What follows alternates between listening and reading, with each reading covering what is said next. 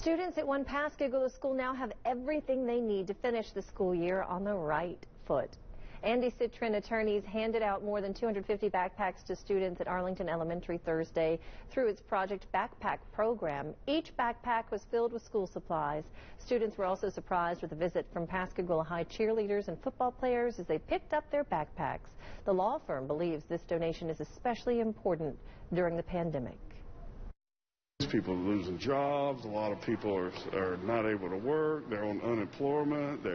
They need stimulus money to make it, and this would just be something that'll help the families out. It's kind of like a blessing because many people, they can't have backpacks for a school year, so it's it really helps other students. And the law firm also handed out backpacks to 2 other elementary schools in Alabama. More than 1,600 backpacks were handed out in all, and they plan to continue this again in August and expand it to even more schools. Wonderful.